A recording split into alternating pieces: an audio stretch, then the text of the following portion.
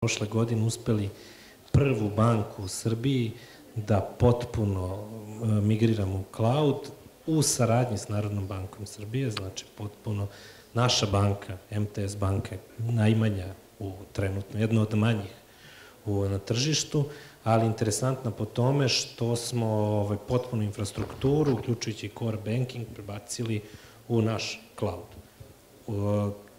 Razlog za to je pre svega bila potreba da imamo dinamičnu infrastrukturu koja bi nam omogućila dinamični razvoj servisa. Mislim da smo to i postigli i banka raste i u stanju već da ponudi neke savremene servise našim korisnicima.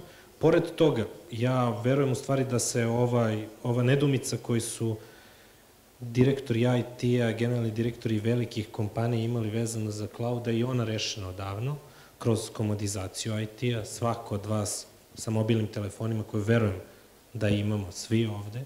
Inače, statistika Evropske unije kaže da mnogo više ljudi koristi mobilne telefone no što pere zube.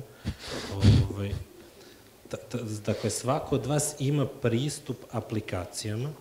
Te aplikacije mu omogućavaju da svoje potrebe, bilo poslovne ili privatne, zadovoljava na najefikasniji mogući način i takvi servisi iz aplikacija se takmiče sa servisima koje može da ponudi tradicionalni IT. Ukoliko kvalitet tih servisa nije dovoljno dobar, zaposleni, barem u Telekomu Srbije se meni to događalo, odluče da koriste aplikacije ili servise iz clouda. Pritom, mislim da su i tehnologije koje omogućavaju da se ti velike količine podataka koristi više nego spremne. Ja sam imao pre nekoliko, odgovorit ću mi skupimo mesečno negde 10 pentabajta podataka o našim korisnicima. Koliko? Pentabajta. 10 pentabajta. Iznad tere. U stvari nije problem u tome kako tem podacima, gde da smestiš te podatke, već kako njima da upravljaš i šta da izvučeš iz njih. I tu su algoritmi i tehnologije više nego spremne. Meni se evo pre nekoliko meseci dogodilo, imam kuću u Vrnjačkoj banji u koju često odlazim vikendom. Žena i ja smo se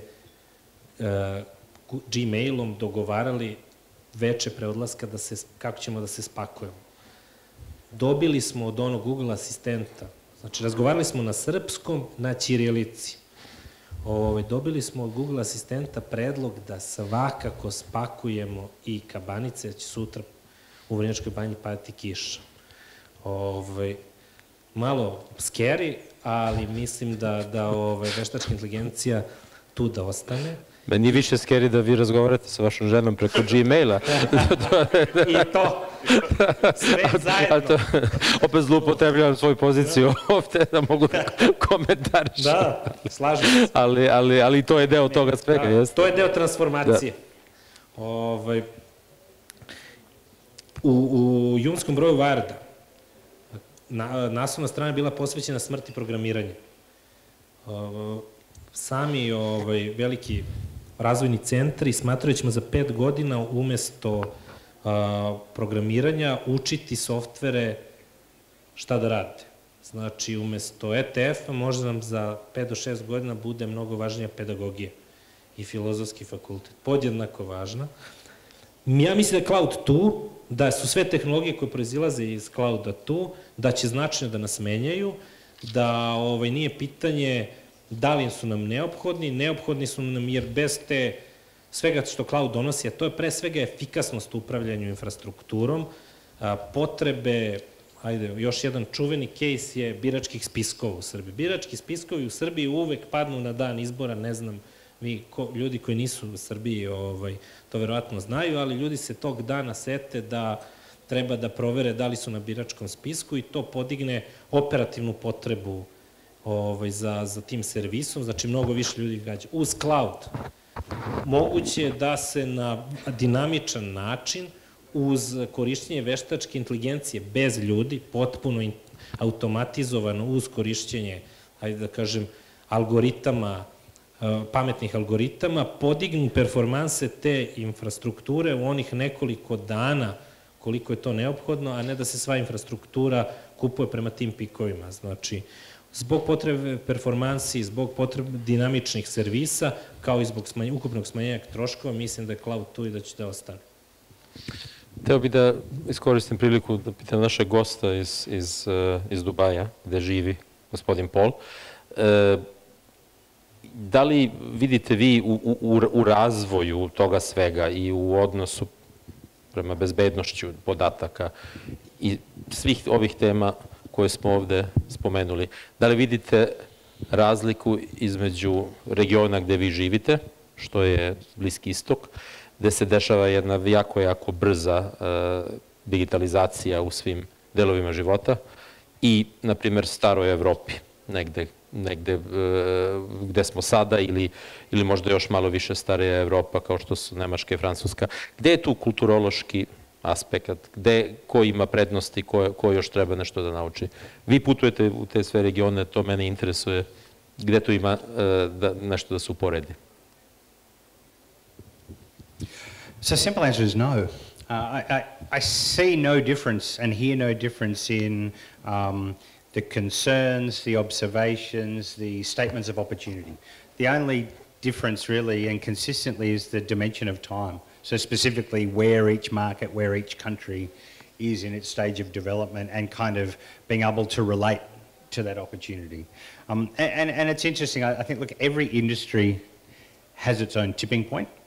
And I think if I make it specific to Visa and our industry, we're at, and in many respects, beyond a tipping point. So the debate in many respects for us is not about capturing data, it's not about big data, it's not about secure storage, it's not about being able to interrogate and recall on a just-in-time and as-needed basis. All of the things that we've talked about here, we're sort of beyond that with a point of acceptance. So that is what we have to master. It is what we have to get good at.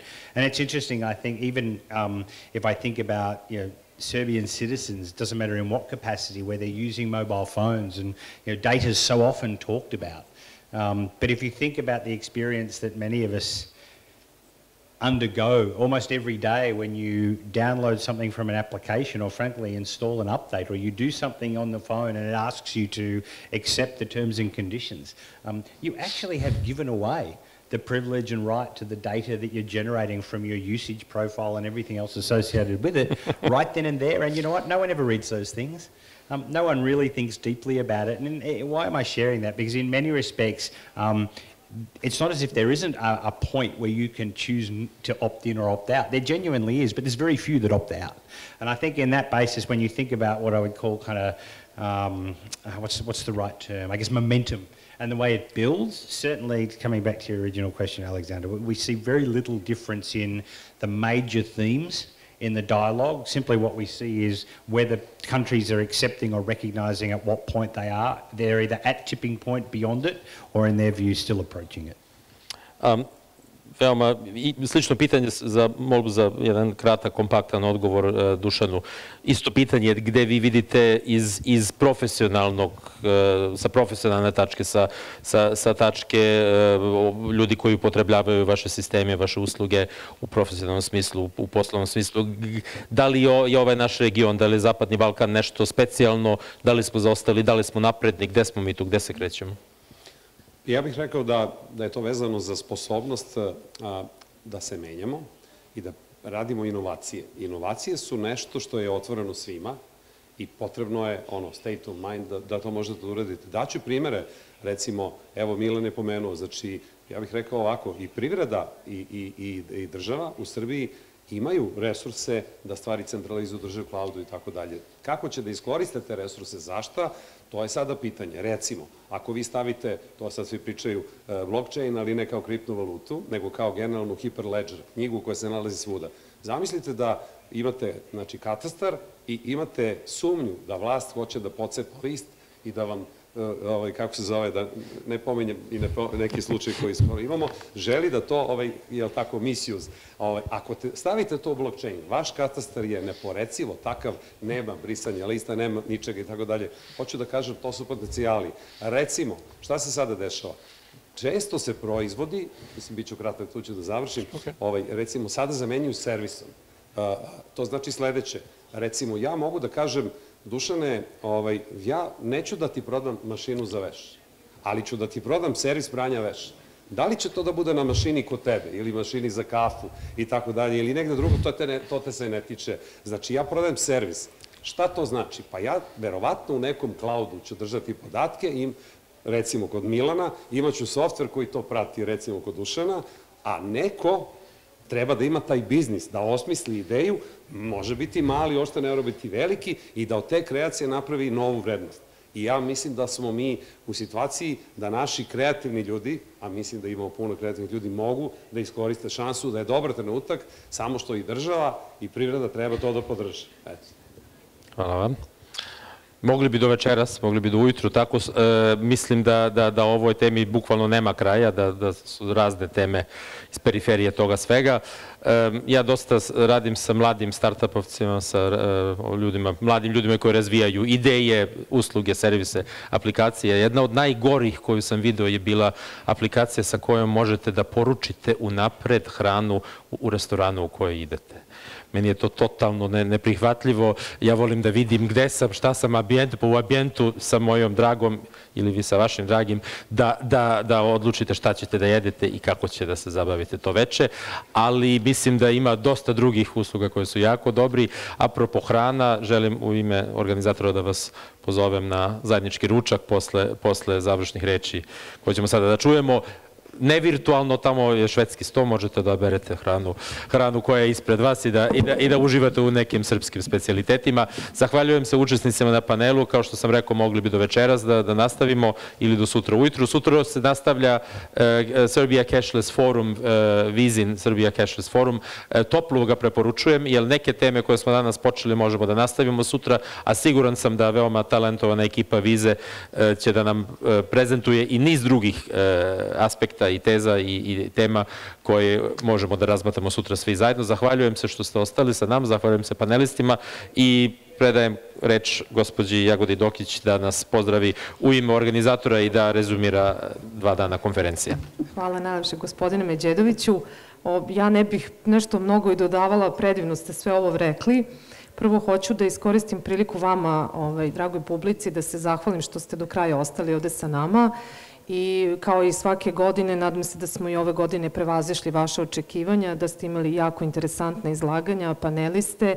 Želim da se zahvalim našim fantastičnim govornicima i gospodinu Međedoviću kao moderatoru i svim našim današnjim i jučerašnjim panelistima i moderatorima. Takođe još jednom da se zahvalim našim pokroviteljima, dakle Ministarstvu finansija, Privredne komore Srbije i Savetu stranih investitora, našem grand sponzoru Eurobanci. Ovaj projekat radimo već 2. godinu zaredom u partnerstvu sa kompanijom Viza i jako smo zadovoljni jednim fantastičnim odzivom i brojem njihovih spikera i takođe, evo, gospodin Međedović je već najavio, ja bih iskoristila priliku da vas pozovem sutra u 8:30 da dođete na Cashless forum, tada počinje registracija, od 9 sati su nam paneli. Da se zahvalim i našim suporterima, kompanijima DEPA, Aleksić advokatskoj kancelariji, Rošeu, Airport City u Beograd, Coliersu i našim communication sponsorima, magazinu Biznis, Ekonometru i Tanjugu. Takođe, našoj fantastičnoj tehničkoj podršci Kongres Rentalu, bez koje ovo ne bi bilo organizovano ovako kako jeste, i našim predivnim prevodiocima agencije Spotter. Hvala puno, Tina, i saradnicima puno. U ime moje koleginice Marine Veljković, u ime gospodina Simena Comokosa i čitavog TGI tima, želim još jednom da vam se puno zahvalim što ste ova 2 dana posvetili nama i 17. ekonomskom samitu Srbije i da vas pozovemo, eto, i sutra od 8:30 da se ponovo družimo ovde u istoj sali. Hvala najljepše.